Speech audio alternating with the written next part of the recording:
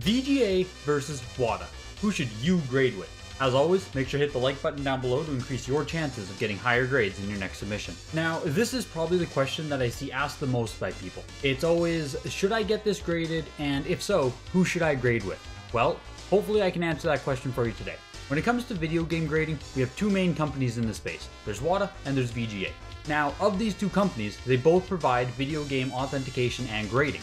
However, how they do the grading and the overall product you'll receive when they're done vary greatly. And this is where I'm going to provide you with a lot of information. In this video, I'm going to cover three main points that most people talk about when deciding if they should go with VGA or WATA. I'm going to talk about the design, the way they grade the items, and the market demand that currently exists. Before we hop into those points, I just want to mention that I'm not going to really talk about price. I did a video breaking down the price difference between WATA and VGA already, so if you want to check that out, go ahead. Overall though, the price isn't really going to be your guiding factor. If you want the cheapest possible option, go with VGA. You'll save yourself roughly $25 to $45 per game. Also with the pricing, both companies are backlogged right now. WATA is extremely backlogged. So even if you're looking to submit on the lowest tier, know that it might be 6 months to a year before you even get your items back. So if speed is an issue, make sure you pick a more expensive option. With that stuff out of the way, let's talk about the first point, the design and aesthetics of both the WATA and VGA cases.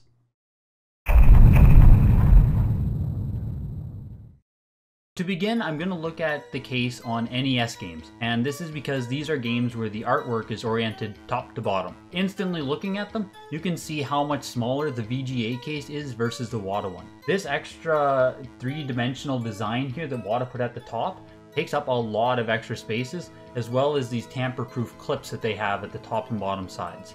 You can see on the WATA label they include a lot of different information, whereas on the VGA label it's quite simplistic in nature. Getting closer to the WATA case here, they tell you the grade is a 9.8 and the seal rating is actually an A++, which is separate from that. They tell you the game is sealed, that it's USA region, and the release date. Coming over to this side though, is where they list all of this information about the variation of the game and the box.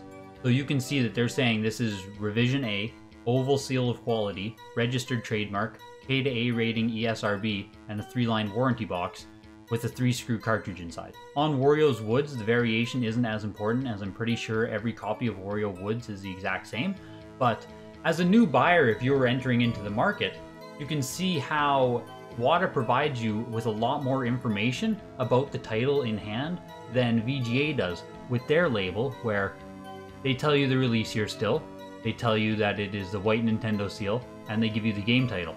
If there were any kind of variations, VGA would put them at the bottom underneath the Wario's Woods. However, VGA is quite notorious for being bad with marking variations, as well as not being able to identify a lot of variations.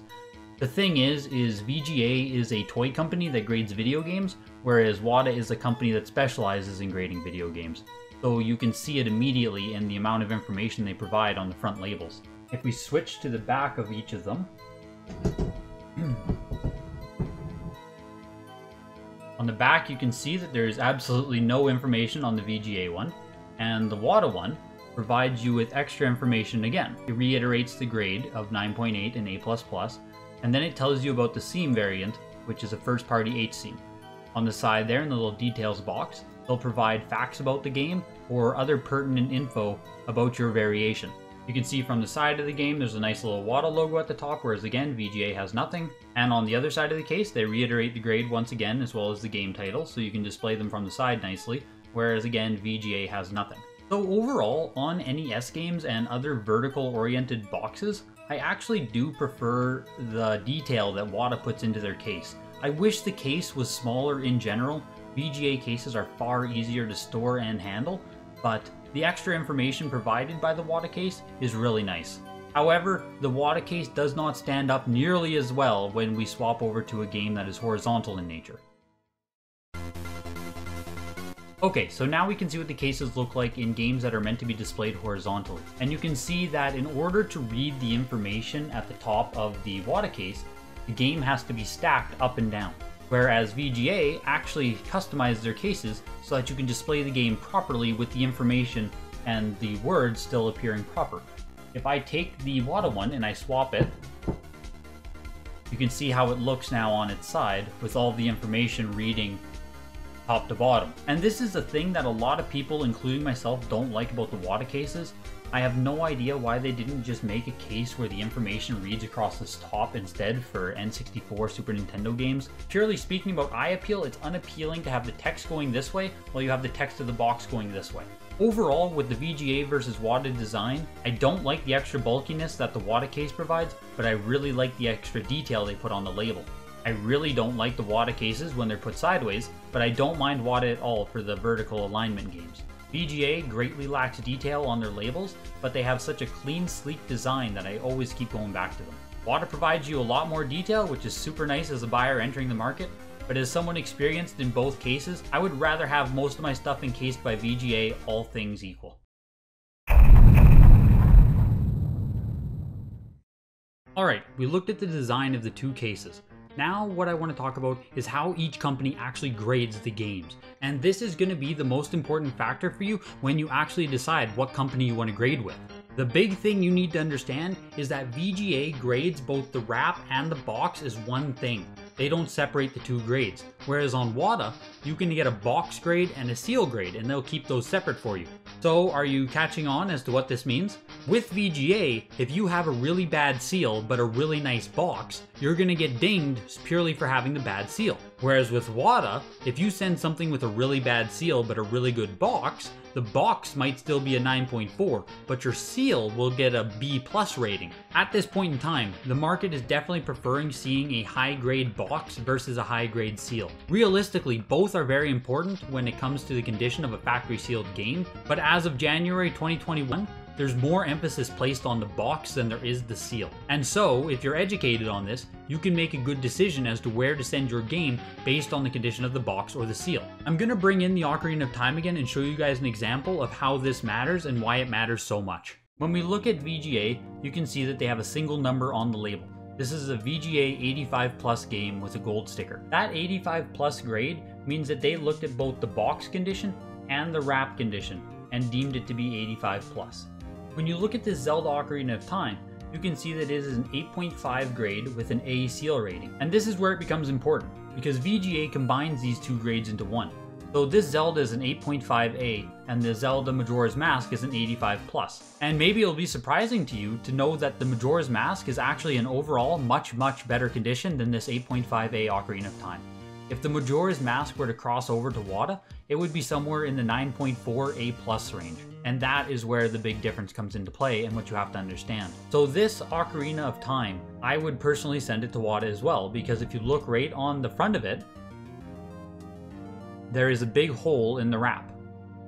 And why is that important? If you've already seen my video on how VGA grades your items, then you know that that hole is a big issue. If you were to take that Zelda, even in perfect condition, and submit it to VGA with that size of a hole, you'd be looking at something like a VGA 80 or 80+. VGA is very hard when it comes to shrink wrap holes. And this is where it becomes troublesome that VGA doesn't separate the two grades like WATA does. So now let's take that same Zelda game and let's say that the damage is actually centric to the box and the seal is perfect. Now if you take that game and send it to WATA, you might get a 6.5 rating on the box, but an A+ seal rating. But if you send this game to VGA, you might get a VGA 80 still because the shrink wrap is in such nice condition. So when you're making the consideration of what company you need to choose for grading, you also need to consider what kind of damage your game has. Because the two grading scales are so drastically different from one another, there's definitely a way that you can take advantage of each of them. So if your only question is what company do I need to send it to for the most resale value? Well, you should also be considering what company will give you the highest perceived grade based on the damage that your item has. Of course, that's going to take some experience. I don't expect you to pick the perfect company every time, and for a lot of people, if you simply don't like VGA, don't use them. I just want to give you the proper information that you can make an educated decision yourself. And if we're only going to talk about resale value, let's look at who you should be choosing most of the time.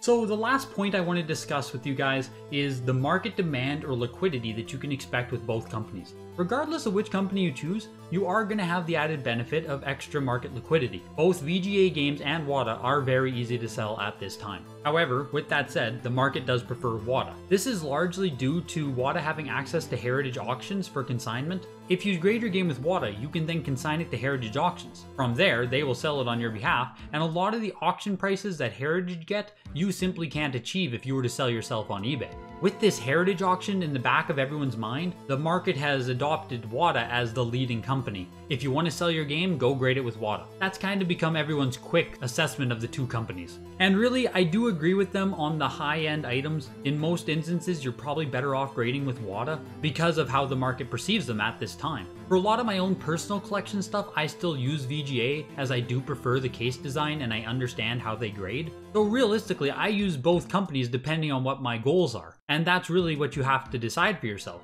If you're looking to resell something and get the most that you can, it is probably the better choice to go with WATA. However, you do have to consider what I said about the different ways they grade. If you send something to WATA with a lot of box damage but a good seal, and you come out with a WATA 6.5, you might be better going off to VGA and getting a VGA 80 because your seal is so nice. You can see there how the two grading structures actually come into play. People will want a VGA 80 more than a WATA 6.5 in most instances, so you need to keep that in the back of your mind rather than just sending everything to WATA and expecting it to outsell VGA counterparts. Learning how to use both VGA and WATA effectively will obviously take time. Regardless of who you go with, you will find increased demand and liquidity once you grade your video games. Alright, so we just talked about a lot of stuff there. And after all is said and done, who should you grade with?